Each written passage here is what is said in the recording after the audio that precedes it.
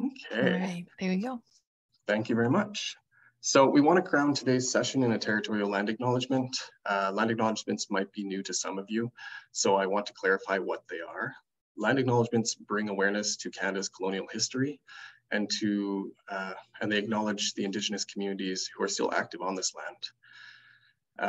Land acknowledgements also work towards reconciliation between institutions, individuals, and Indigenous communities. McGill University is located on land which has long served as the site of meeting and exchange amongst Indigenous peoples, including the Haudenosaunee and the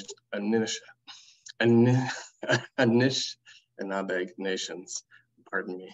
We acknowledge and thank the diverse Indigenous peoples whose presence marks the territory in which peoples of the world now gather.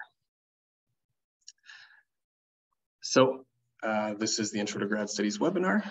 If that's what you're here for, that's fantastic. My name is Christopher Stevens. I'm the Student Life Associate at the Office of Campus Life and Engagement, which is part of Student Services at McGill. I wear a few different hats, but the one that's most relevant to today's presentation is that I run McGill's university-wide graduate orientation programs. My role is to ensure that graduate students have the information and support that they need to enjoy a smooth transition into life at McGill.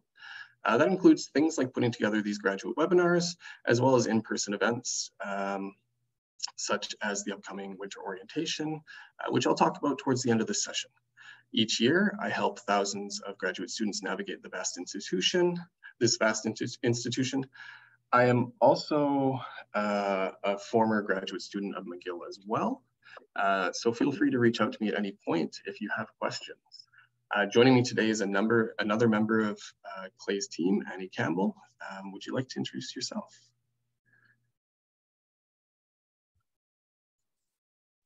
I was on mute. Yes. Oh. So hello. We're so happy to welcome you today and welcome you kind of start your pre-arrival journey to McGill University coming in January. So as I said, my name is Annie. I'm the new student experience associate director here at Campus Life and Engagement. And I'm happy to be here to support with the presentation today. So I will be managing the chat. So if you do have any questions that pop up as we're presenting, as Chris is doing the presentation, I'll be here to receive them and we can help integrate them into the presentation at certain points as well. So don't hesitate to ask your questions in the chat if you have them. Thank you, Annie. Okay.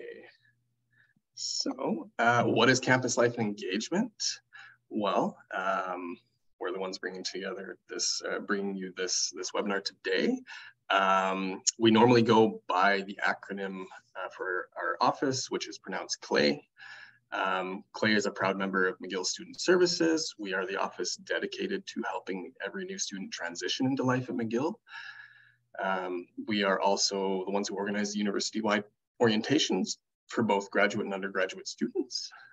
And we are here to connect you to the information, resources, and services that will help you succeed at McGill.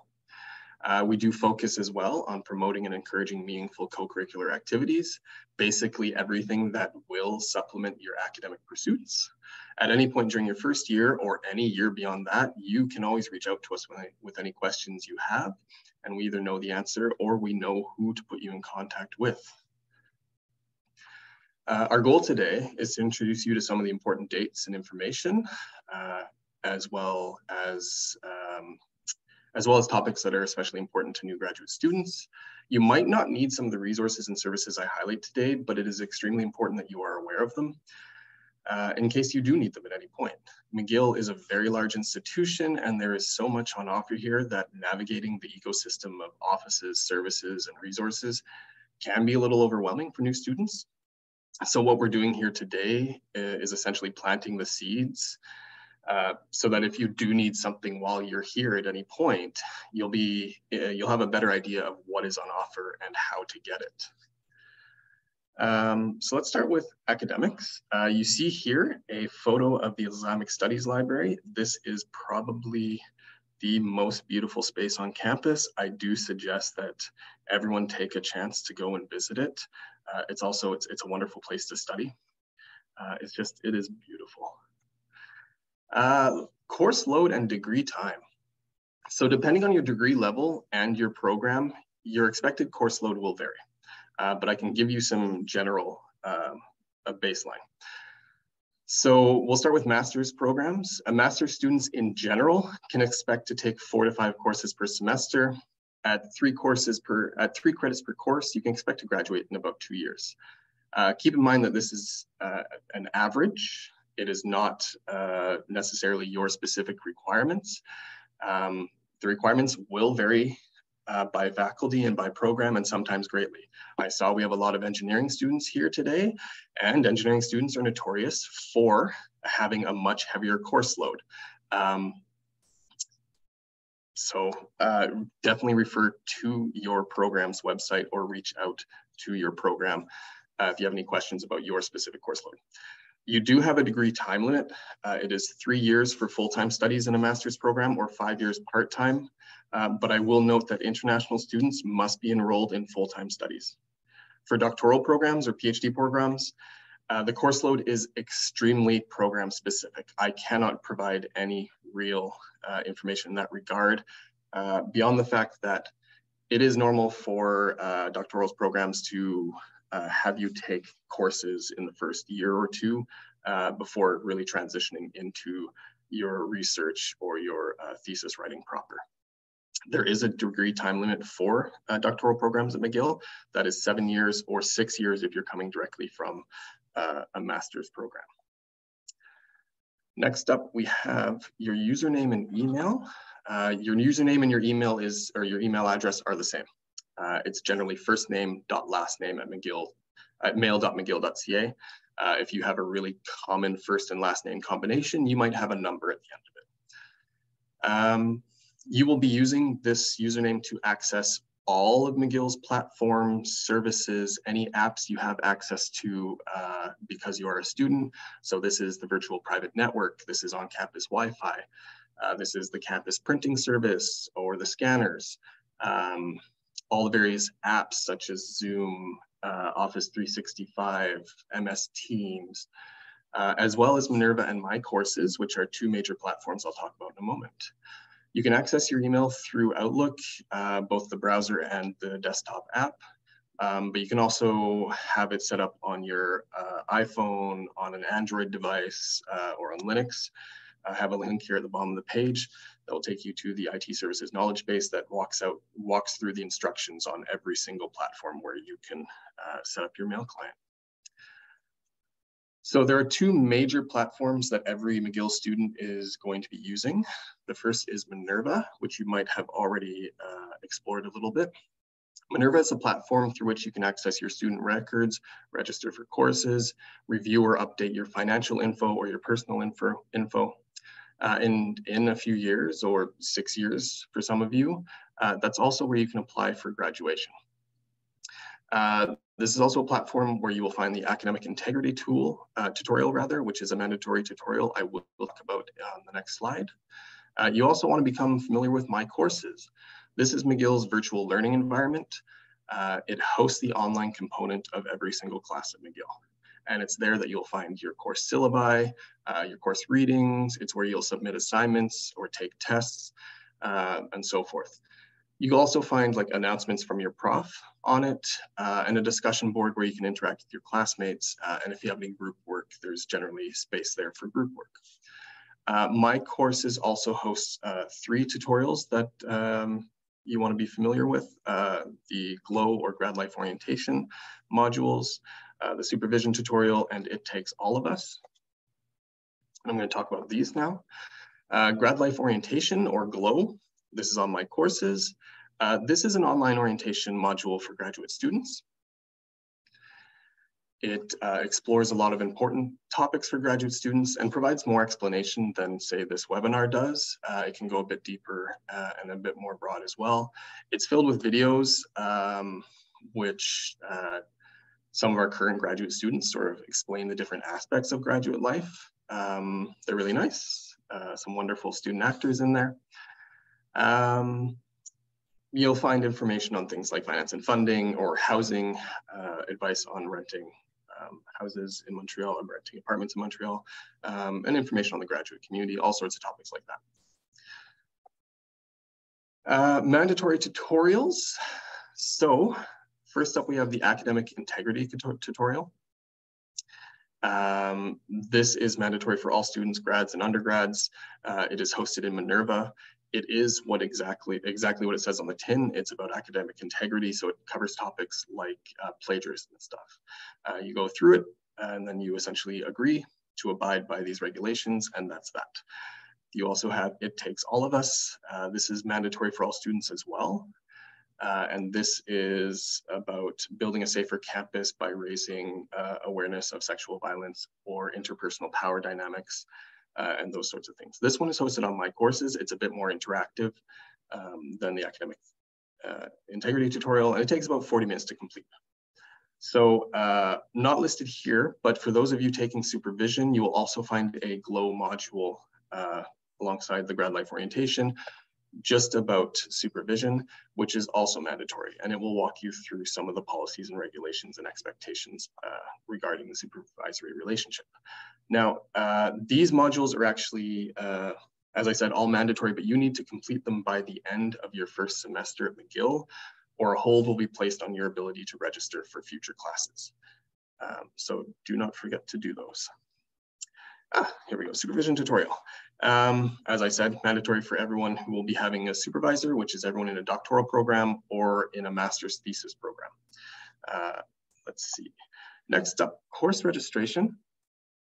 As we talked about a few slides back, you registered for your courses through Minerva. You can find the registration tool by navigating to the student menu and then to the registration menu. So that part's pretty easy.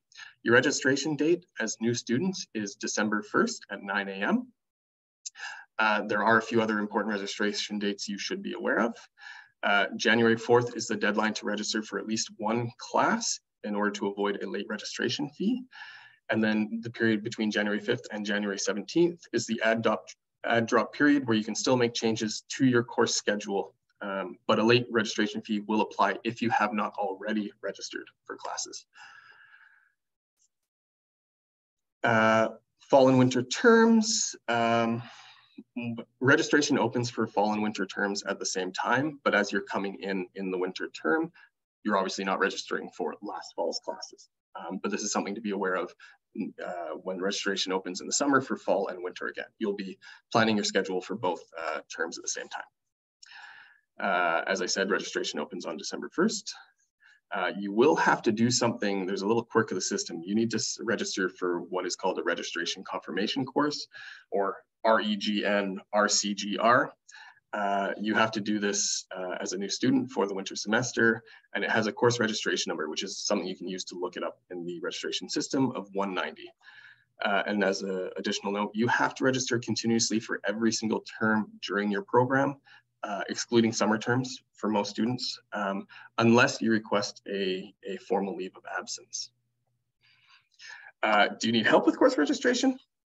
Well, there are a few places you want to turn to. First of all, visiting the Graduate and Postdoctoral Studies How to Register webpage. They have pretty comprehensive information on the registration process. They lay out all the dates for registration and things like that. If you're really having difficulties or a webpage isn't doing it for you, you want to contact Service Point, where you can speak to a human being and they can provide you with more detailed support. But if you have specific questions about course requirements or what you should be taking rather than I'm having trouble registering in general, then you need to contact your graduate program coordinator. Who is that? Well, there are two people in each department who are very important for how things run and positions you want to get to know. First up is your graduate program coordinator, or GPC. These will be one of your main contacts during your studies. They deal with program requirements and regulations. They're the right person to contact if you have questions about these sorts of things. You can also consult them with questions about fellowships. Or if you want to find out more about specific courses.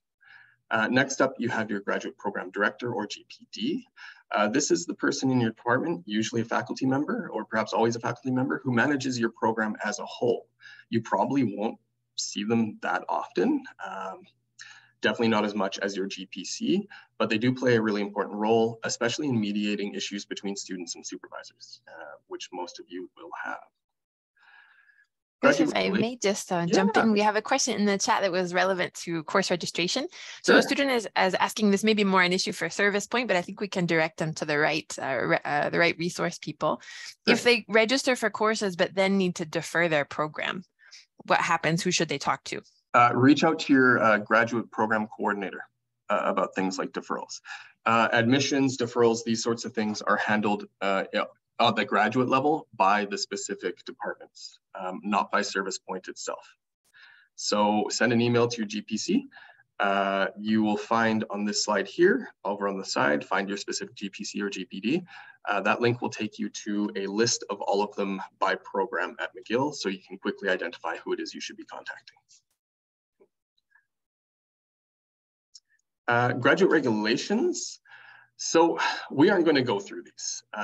In most cases, they're really just common sense, but it would also take longer than we have time for. And honestly, it would bore all of us to death. But I do highly suggest that you go through and read them at a later time. You can find important regulations in a few places. The first is the e-calendar. This is where every single course is listed out, as well as program-specific details like course requirements are laid out. It also includes graduate policies and regulations, and policies and regulations that all students must abide by. You also have the Office of the Dean of Students. They oversee student rights and responsibilities, as well as disciplinary procedures, which is all compiled in the Handbook on Student Rights and Responsibilities.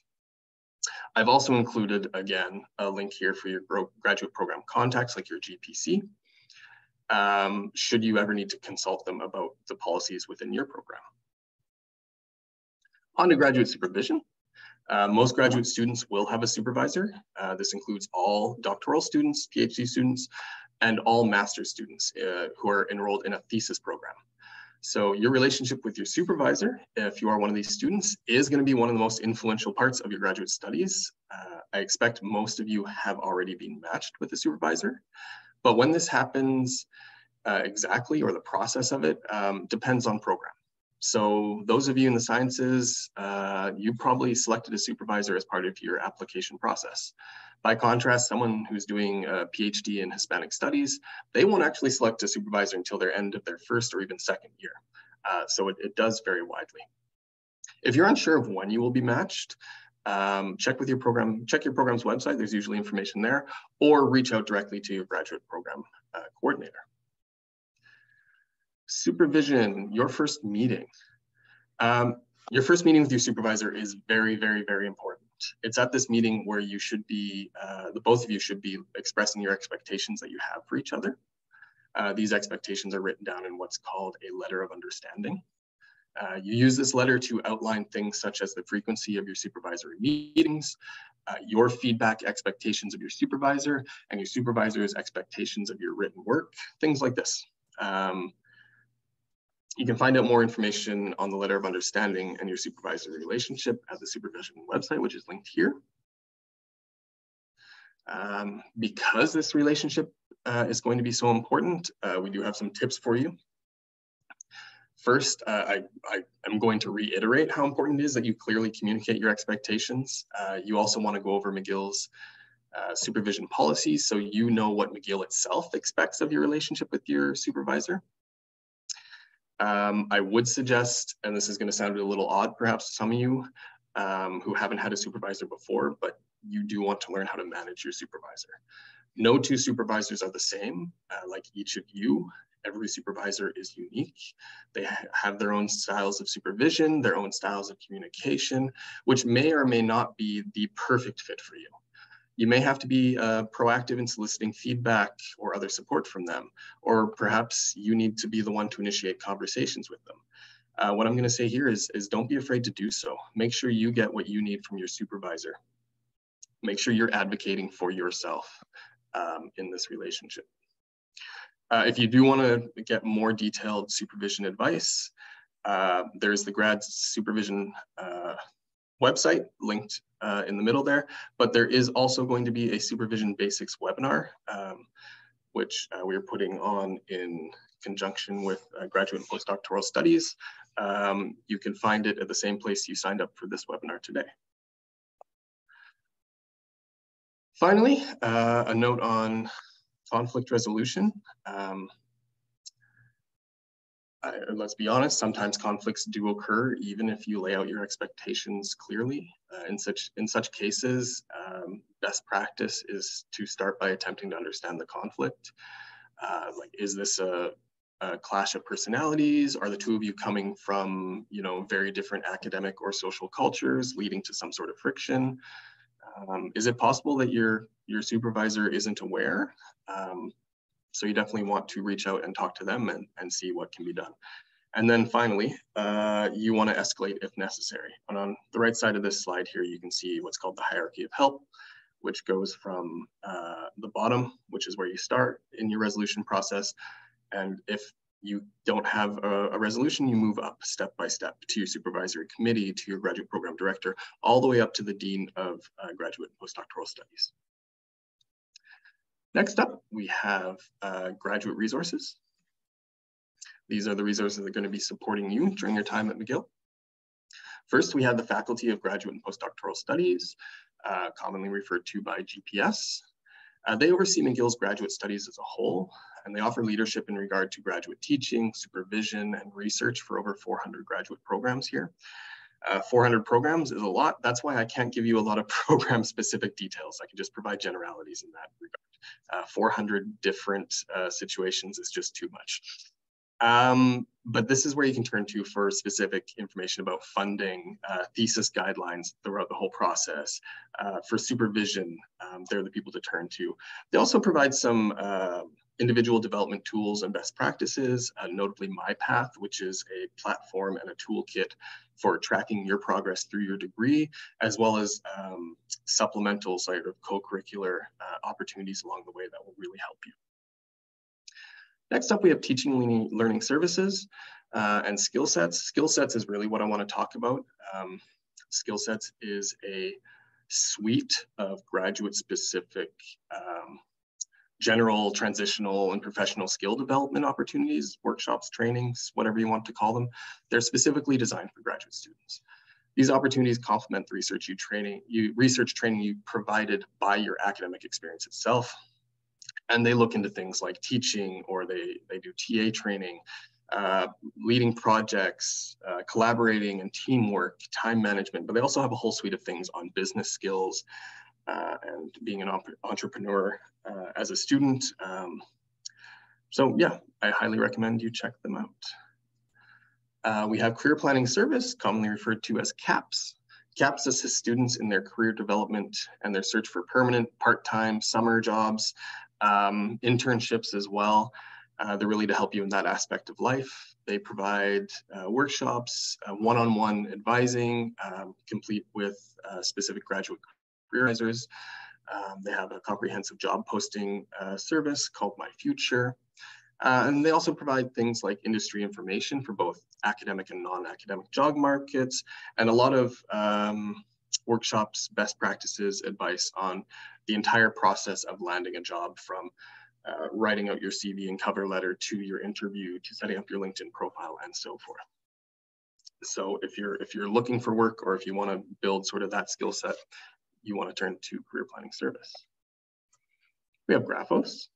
Graphos is the McGill Graduate Writing Center. They exist to teach graduate students and postdocs how to become accomplished scholarly communicators. They offer workshops on a lot of different things, including media-specific communications like poster presentations, blog writing, that sort of thing. But they offer a lot of general writing workshops and peer writing groups for more traditional academic writing. Some of these are one-credit courses, and some of these courses, especially for doctoral students, are free or heavily subsidized. They do have options for non-native English speakers. If you want to improve your communication in English, they are someone to turn to as well. And some of these are one-credit courses. We have Student Accessibility and Achievement. Student Accessibility and Achievement helps all students achieve their academic goals and overcome barriers. They provide additional specific accommodations for students with documented disabilities, but every single student has services or can access services they provide. One such one is tutorial services, which is a network of peer tutors that you can turn to if you ever need extra help. But they have everything from specific access technologies to note-taking support, peer support, various academic accommodations, learner supports on, they provide a lot of resources or webinars on things like improving your study habits, your time management, things like that, setting up an effective workspace. It's important to note that like even temporary impairments, injuries, things like that can receive support. So if you break your arm, say, at some point while you're at McGill, and it's really hard to take notes or type, they're the ones to turn to, and they will provide some accommodations for you. International Student Services. Those of you who are coming from outside Canada are probably well aware of International Student Services, but they support the growth, progress, and success of international students at McGill. They aim to ease the transition of international students into a new school, a new city, and a new country. They offer a lot of dedicated support, but ones I'd really throw out there are the pre-arrival webinars on things like immigration, bringing your family to Canada, or accessing healthcare as an international student, as well as the International Buddy Program, which is a student mentorship program which will connect you one-on-one with an existing McGill student who can help you in your transition. Finally, for this section, we have the McGill Library. As you'd expect, you have access to an expansive physical and digital collection through the McGill Library. They also facilitate a lot of services like interlibrary loans. They provide access to a large selection of films and documentaries through Criterion On Demand, Canopy, scanning service. They offer a lot of things. There's a link down there to the McGill Library orientation page. Their services are so expansive, in fact, that they have their own webpage and their own handbook specifically for orienting and helping new students discover what they offer. But what I really, really want you to remember more than anything is that the McGill Library has liaison librarians. These are research experts who are focused on specific disciplines and subjects, and who are there specifically to assist students in those fields. So whatever your area of study is, there is a specific librarian working at McGill whose job it is to help you find the research materials you need. So definitely look up who your liaison librarian is and make use of them. It'll make your life a lot easier. Health and wellness. You see here, this is a photo of the Brown Student Services building. That's where Annie and I are located today, and it's where a lot of the services I've mentioned so far and will mention reside, as well as this is the building where you can access the on-campus healthcare. So let's talk about health. So health insurance, your specific health insurance varies depending on whether you are a Canadian student or an international student. If you are a Canadian student and you're registered full-time, you're automatically enrolled into the Postgraduate Student Society's health and dental plan. If you need to change your plan, if you want to get off it, or you want to bring a spouse or a dependent onto that plan, you can do so during the change of coverage period, which is between December 16th and January 31st. For international students, it's a bit different. You are automatically and mandatorily enrolled into the McGill International Health Insurance Plan, which is overseen by International Student Services. But you may also opt into PGSS dental coverage because that plan doesn't cover dental.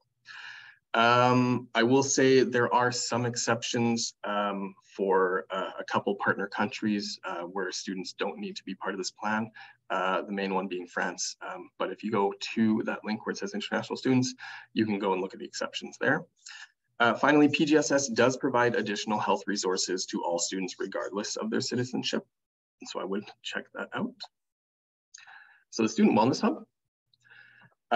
This is the major health resource available to you as a graduate student. It is a one-stop location for all your health and wellness needs at McGill. You can make appointments over the phone. to consult anyone from a nurse, a doctor, a dietitian, a wellness advisor, a psychiatrist, a counselor, so on and so forth, all on campus. You also have a dedicated local wellness advisor named Devin Simpson. Local wellness advisors are embedded within specific faculties, or in Devin's case, available to graduate students specifically. And they're there to help you access whatever healthcare you need. They can provide you with information, direction, help you navigate healthcare in general. They also run a lot of support programming for graduate students. I think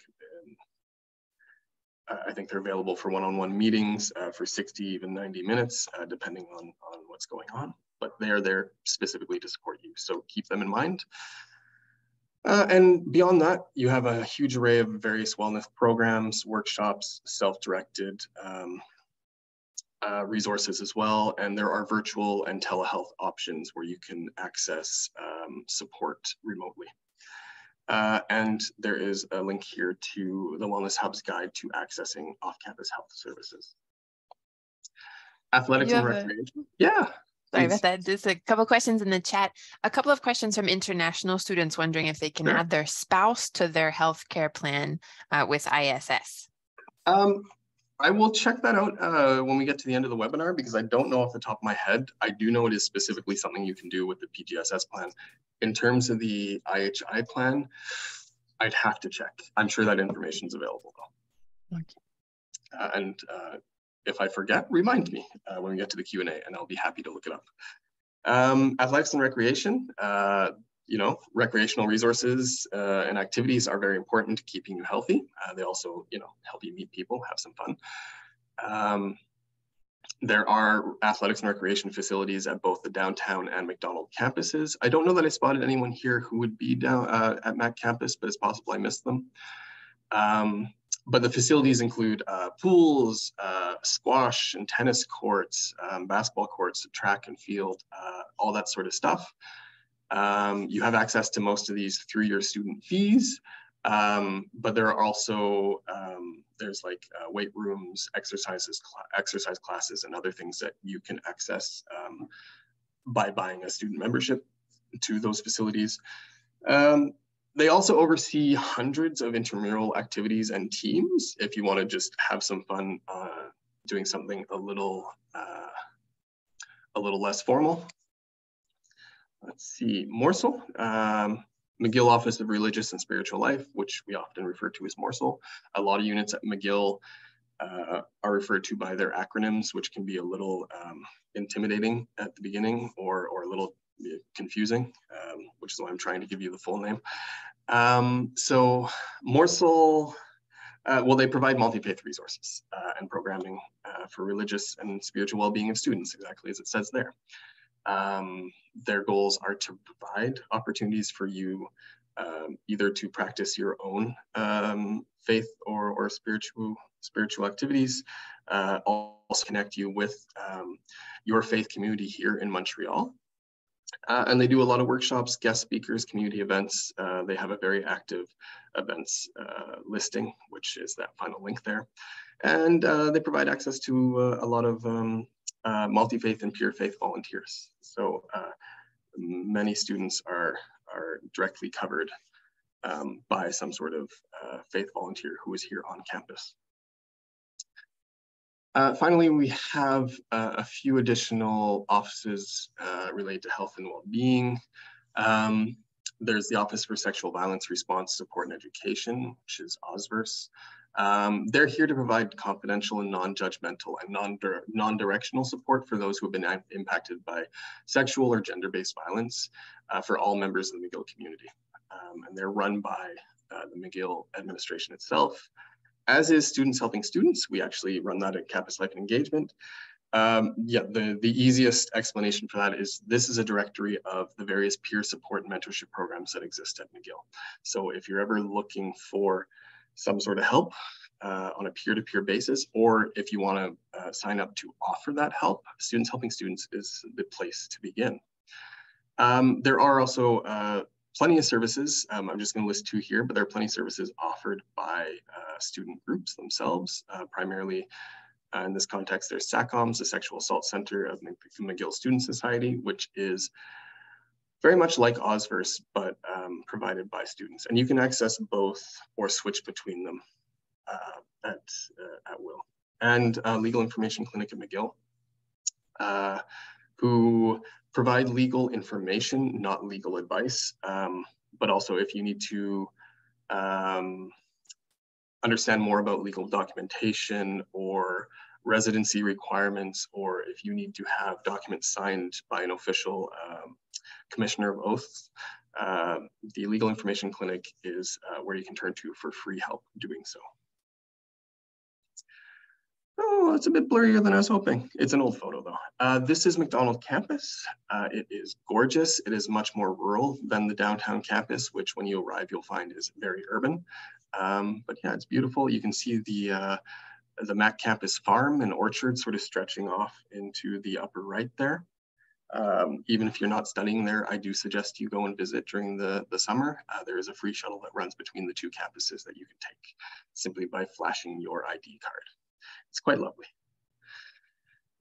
So funding. There are two types of funding generally at McGill that applies to graduate students. The first is internal funding. This is the funding provided by McGill itself, and it is distributed by McGill as part of your funding package. This can include offers of research assistantships, teaching assistantships, things like that. These packages are personalized to you, and they vary widely from person to person or program to program. Unfortunately, I can't really give you any information on them because I'm not privy to them, nor should I be. But if you do have questions, you can contact your department, contact your graduate program director. They can provide more information on that. Next, there is external funding. So this is funding that is provided by an agency or some sort of government body outside of McGill itself. These include grants, awards, fellowships, all sorts of things along those lines. They tend to be the big ticket funding opportunities. There are options for both Canadian and international students.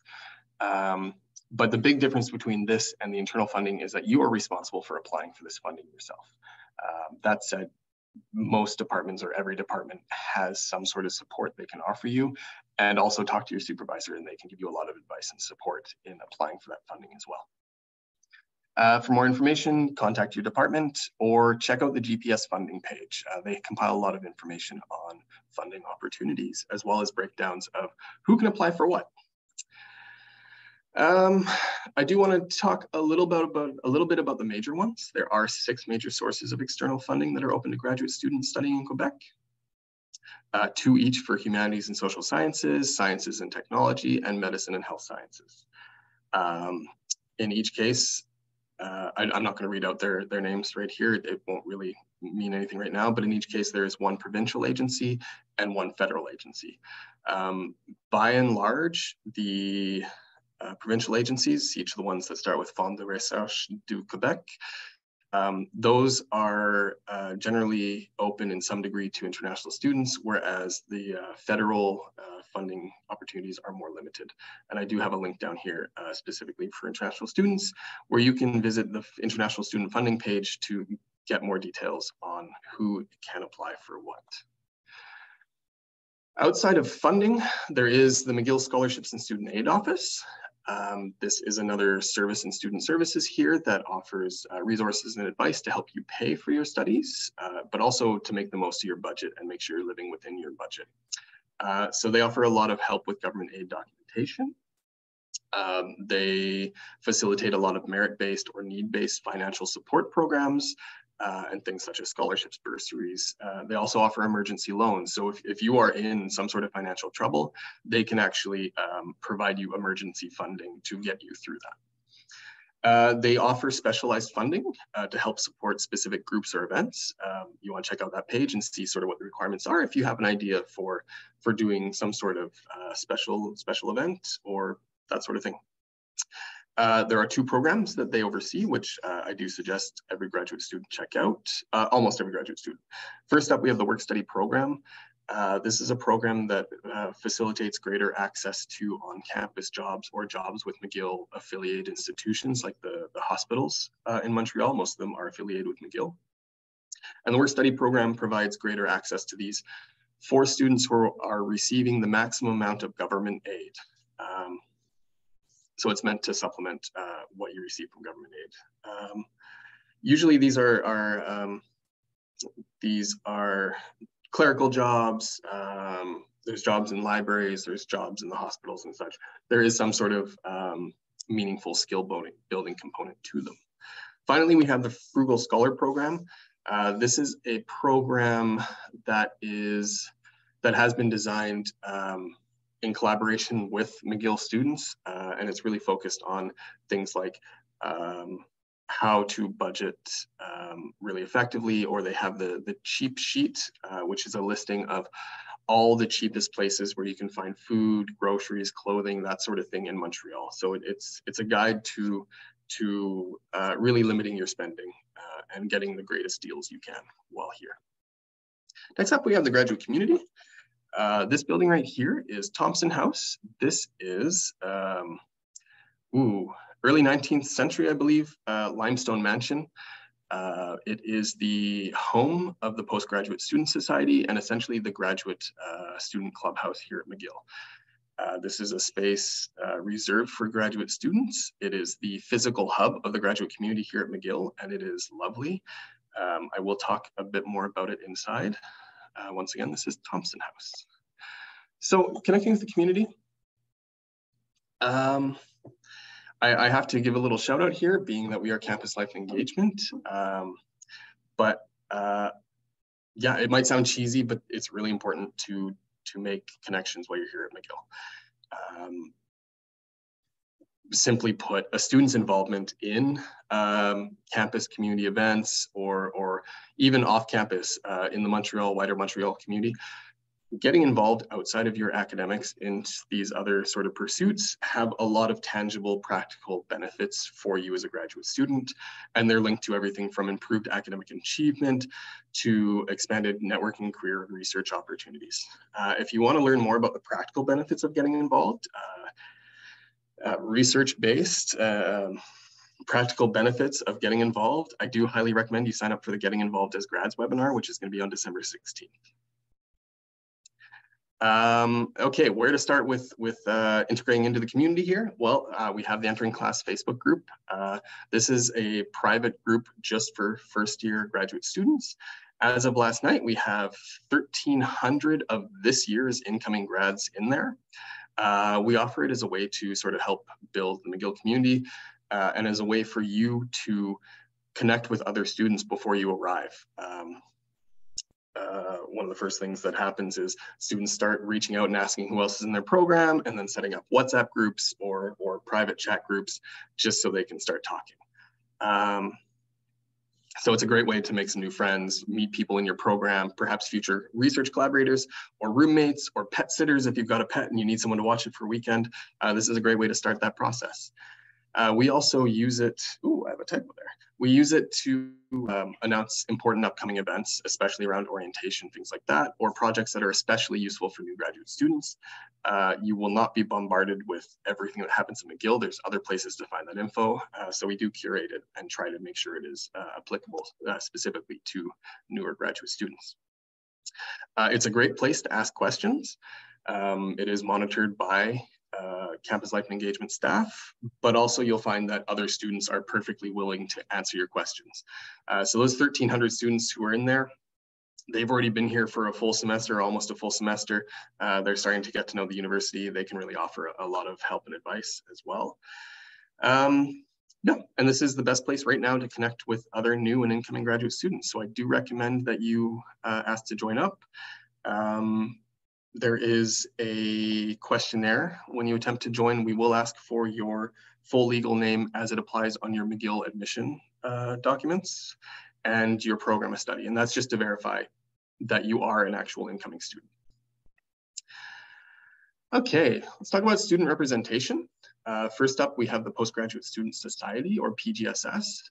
This is the umbrella organization, the student government organization that represents all graduate students and postdoc fellows at McGill. They run events throughout the year, including things like language courses, French language courses, if you want to learn those, or language cafes where you can practice whatever language you like in a casual setting.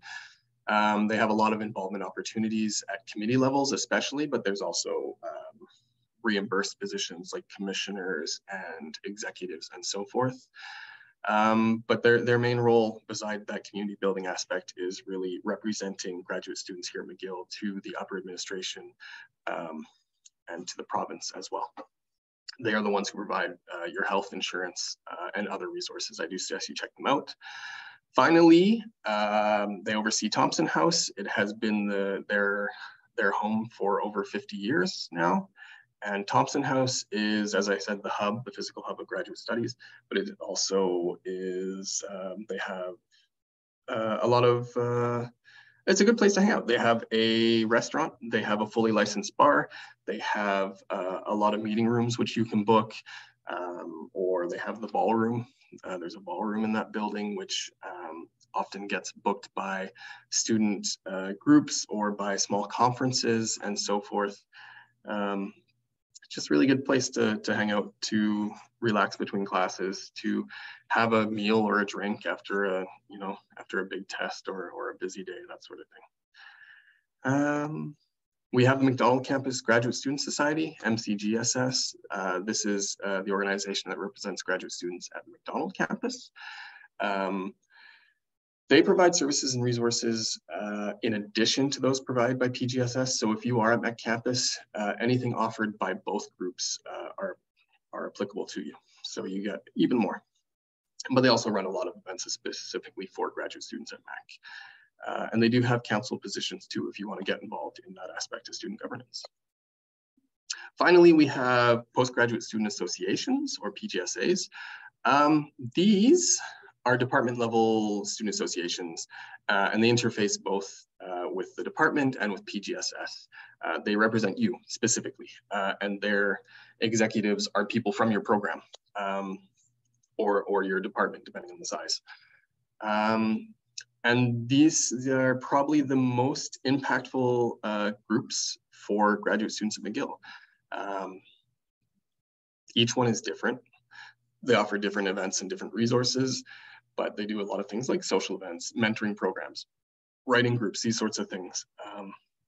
But I would highly recommend that every one of you reach out to your PGSA and get to know them. These students tend to be really active and engaged. They achieve a lot, they try a lot, they really work for their community. Being surrounded by people like that is never a bad thing. I was highly involved with my own PGSA during my graduate studies. And yeah, I think a number of them are the people I still talk to the most on a day-to-day or week-to-week basis. We're still good friends. And they can really help you out throughout your degree. So I do suggest you connect with them. And then if you're looking to connect with a specific community, there is a lot here at McGill. First up, we have First People's House. This is another student services at McGill dedicated to supporting Indigenous students, including, not limited to Indigenous students from Canada, but Indigenous students anywhere, such as Maori students and so forth. They can all come to First People's House for support. We have First Up. This is the first generation student support program group at McGill University. If you're not aware of what first generation means, these are students whose immediate family, who are the first in their immediate family, or basically whose parents or whose guardians did not go to post-secondary education. As such, they don't have quite as much support as someone who comes from a family who's been through a few generations of university, for instance. So this is a peer support group who that is dedicated just to helping each other out and navigating McGill. They offer They run specific events and offer resources specifically for first-generation students. You can join for free. There's no cost to it. You just have to be first-gen. Annie perhaps can talk a little more about it if she likes, because she's much more familiar with it than I am. Yeah, so we are at Claire happy to work with First Up, the student group, as Chris mentioned. So this is a group that throughout the year, they plan some events, some meetups.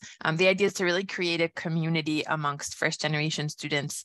Often I think we hear from first generation students that one of the challenges is, you know, feeling like they belong in a university environment and these sort of challenges like this. So creating a community of people who feel the same way and who are facing the same challenges and can support each other is really powerful. We also have a lot of first generation faculty here at McGill who are also very involved in these initiatives, who are very visible and vocal about the fact that they're first gen. So that's always a really great source of support as well for this community, and great voices to look up to as well. So thank you. And then we have SSMU, that's the Student Society of McGill University. Their club services and independent student groups, of which there are over 250. And this is where you can find both like interest or hobby-based clubs, but actual specific services or societies for racialized students, societies based on specific languages, religions, cultures. There's, you know, the Black Student Network, the Arab Student Network, there is the Hellenic Student Society, so on and so forth. There are, yeah, 250 in total. There's a lot to explore there if you want to find find specific communities, including Queer McGill, who we collaborate with on some orientation activities as well. Let's see. So we're almost done. This is Redpath Museum, bit of a neoclassical take on a temple there. It's really lovely inside. It's a beautiful collection. I don't know if they're open right at the moment, but hopefully in the new year, if they're not yet. I do suggest you check it out when you're here. I should have grabbed a picture from the inside, but it's just such an iconic building. I had to throw it up. Okay, so our final little things before the Q&A. Graduate orientation. Winter 2023 orientation is just around the corner. All graduate students are encouraged to attend. It's in person. It's going to be from 5 p.m. to 7:30 p.m. on Wednesday, January 4th, which is the first day of classes. Again, you don't need to worry about writing this down. You will be receiving an official email invite to it. But you really want to check it out for the What I Wish I'd Known When Starting Grad School, student panel, where you'll hear back from a group of 4 or 5 returning graduate students about their tips and advice and their perspective on graduate studies here at McGill. There'll also be refreshments and a couple chances to mingle and network with others. So other new graduate students, but also some members of staff here at McGill as well. And then afterwards, the Postgraduate Student Society is hosting a hot chocolate social at Thompson House. There will be no cost to attend, and it is actually open to both incoming students as well as returning students. So it's a good place if you want to try it, if you want to get to know and mingle around with the wider graduate community. They'll be at orientation and they will walk you over to Thompson House if you're not sure where it is, which on the first day of class is perfectly reasonable. It's only going to be about a block walk though. And registration is already open on the Get Ready website. Again, you should receive an email specifically about this, but when I email out these slides to everyone, you can also click the link there. Just one question, Chris, before we move on, about someone was asking about the safety of campus, especially near the graduate community, the McGill ghetto. I'm curious about that. It is a safe campus. Yeah, it is a downtown urban area. There is graffiti and such you will see. I wouldn't leave your bike out at night unlocked somewhere. But on the whole, the McGill ghetto, it's referred to as a ghetto, but that is not the colloquial sense of ghetto. It just denotes a small neighborhood. It is mostly rather expensive row houses that rents out primarily to wealthier students at McGill, if you're being given a bad impression by the name ghetto. But on the whole, it's quite a nice area. We're at the bottom of the Montreal, the big It's referred to as a mountain. Coming from someone who lives outside the Rockies or grew up outside the Rockies, I call it a very large hill, but it's got a beautiful observatory where you can see all of downtown. Yeah, it's a nice area. It is safe. Campus is just a block from the closest metro station. Yeah, I don't know what more I can offer. If you have specific questions, I'm happy to try and address them. Okay, so finally, where to get advice and answers. Because there are a lot of avenues for getting advice, I'm going to lay out some major ones here and sort of give you some direction on when to use them. So your graduate program coordinator, anything program specific you have, any of the questions that are program specific, direct towards them. They are the best person to answer them, and part of their job is answering them. New student mentorship program and international buddy program. You want to apply for these if you want to be matched with an upper year graduate student. I would apply now. The only real difference between these two programs is the new student mentorship program is for Canadian students, whereas the international buddy program is for international students. In both cases, you'll be matched with an existing graduate student here at McGill, or returning graduate student here at McGill, who can share with you their experiences, tell you about what it's like, give you a student perspective or on the ground tips to living, working, studying here in Montreal. Let's see, graduate entering class Facebook group. Again, if you want to go connect or just find out who other grad students here are at McGill. If you're ever looking for roommates, it's a great place to post up, that sort of thing.